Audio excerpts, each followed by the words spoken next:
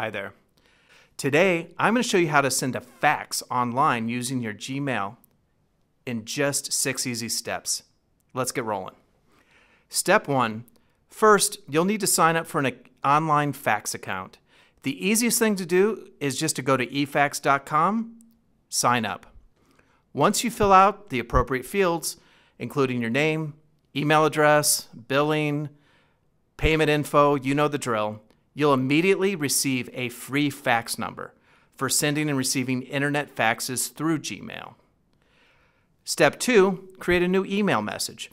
Open your Gmail, click on the Compose button to create a new email. Step 3, you got to address your email. Who are you sending your fax to? Only you know that. Enter your recipient's fax number followed by @efaxsend.com. Example 123456789 @efaxsend.com. Step 4. Attach your fax document as an email attachment.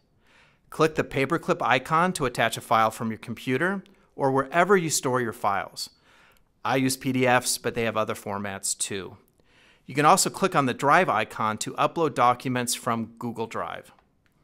Step 5. Create a cover page. All you have to do is type a message in the body of your email to create a cover page for your fax.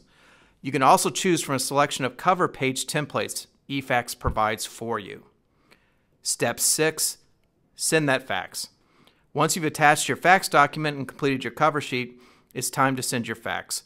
Click the Send button and your fax will be on its way.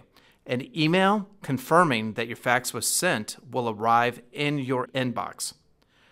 Receiving faxes through Gmail is just as easy.